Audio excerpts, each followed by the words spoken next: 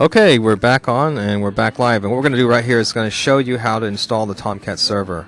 And so as opposed to jumping right into Flex Spring or Spring Flex, we're going to actually just pull out some of the Java pieces and work with them individually so you actually get a good understanding of what you're doing. And we'll just walk through the steps of installing Tomcat. And this is the way everyone used to do it like 10 years ago.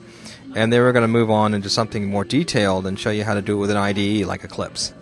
Alright, so let's go ahead and start with that process. Now, the Tomcat server is an open source JSP server, and you can actually have servlets on it as well. And so we'll discuss just a little bit today about what the difference is between a JSP and a servlet. And basically a JSP is HTML running Java inside of it, like we did with PHP. And a servlet is basically Java running HTML inside of it, just the opposite. But when you serve those up on the Tomcat server, they all have to be compiled into classes and served up onto the web, and that's what the Tomcat server does. And it's free, so you can download it, but before we actually get the Tomcat server running, we have to first download the JDK. So in order to download the JDK, I want you to go to this address right here, www.oracle.com, and I'm not going to say the rest, but you can read it. So let me go ahead and copy that into my bar, and go ahead and run that for you so you can see where we're going. So go ahead and open up Firefox or Internet Explorer or whatever your favorite browser is, and paste that into your URL, and go there.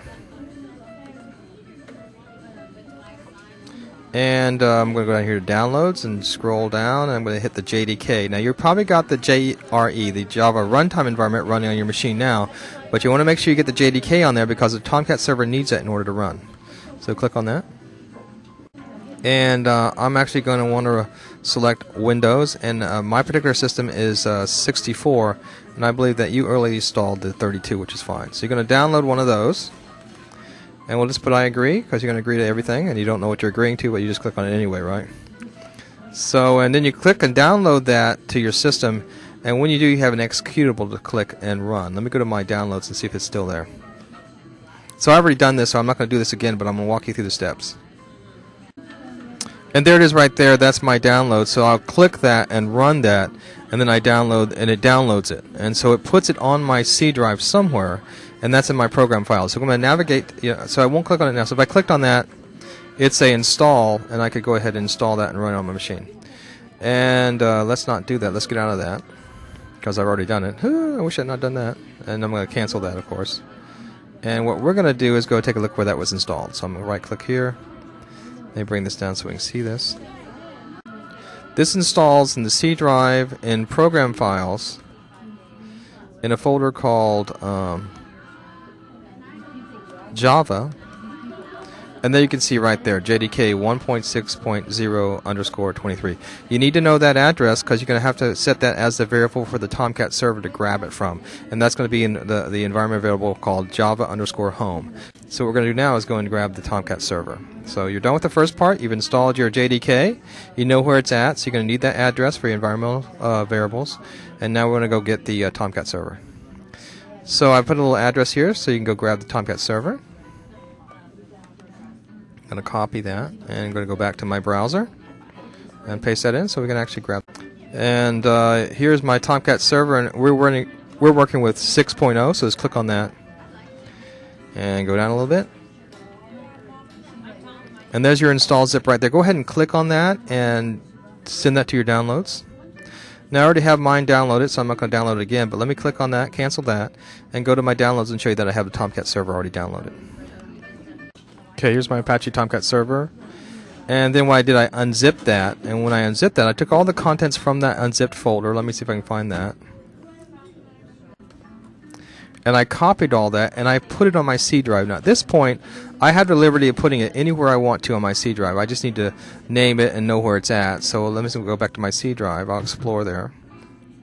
And I'll explore, and it's coming down here. And where I put it for my particular one was I just created a folder called Java. And there's my Tomcat server right there. And I just pasted everything in there. Now, you could alternately just create a folder called Tomcat and stick it there as well, just as long as you know where it's at. Now, in order to run the Tomcat server, you got to go to the bin drive. Now, you can do this from your C prompt as well, but let's go to the bin drive and just click on Start Up. Now, it may not start up, and the reason it might not start up is because you haven't set your Java home environmental variable yet. So let's go ahead and show you how to do that. So I'm going to right click right here, go back to Explore. Alright, I'm going to go to my computer. Bring this up so we can see this now. Right click on Computer and go to Preferences or Properties. And in Properties, bring that up real quick. In that Properties page, in your Systems page, you see Advanced System Settings. Click on that. Go ahead and get Continue. And in that, you see Environmental Variables right here. That's where you're going to set your Java Home variable. So click on that. And you see two boxes here. Now here's your class paths down here. Don't touch that, because if you do, you're going to be crying your eyes out if you mess that up. And notice it's actually pointing to your Java JRE. Okay, you already got that running, but you need your Java JDK running, and you're going to do that in the user variables owner right here. And you can see I already set mine. So in order to do this, you have to hit New to create a new variable. Now I've already done that, so I won't do that again.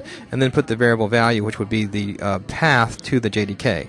So when you do that, it'll set the first value, Java Home. That's what you're going to call that. And here's that variable value. C, program file is Java JDK 1.6.0_23. So now it's pointing right to the JDK. So when I fire up the Tomcat server, what the Tomcat server is going to do is going to look for that Java Home right there, okay? And when it sees that, it's going to go back to the JDK, which it needs in order to run. If you don't have this set, your Tomcat server is not going to run. Okay, good. And you've set all that. That's good. Once again, just to review that, the first would be you'd be typing here Java Home, right? And the next here would be actually the path that you're going to go to. Okay, so you get that, right? So we're good. And then you'd hit OK, and you're done with that particular program. That's great, and you're good. So once that's done, you're ready to start up the Tomcat server. So let's go and do that. So I'm just going to navigate to where the Tomcat server is. And once again, you could do this from the command prompt. So I find my Tomcat server, which is in Computer, Local Disk, Java, Tomcat Bin, and click on Startup. Go ahead and run that, and you're going to see my Tomcat server is starting up. And I know it's successfully started because I can see it's running everything. Good, I don't get any errors, and you know it's running fine. And it actually took my Tomcat server 9,700 milliseconds to start up. Right there. So I know it's running. Great. And as long as I leave this window open, I'm pretty sure my Tomcat server is still running.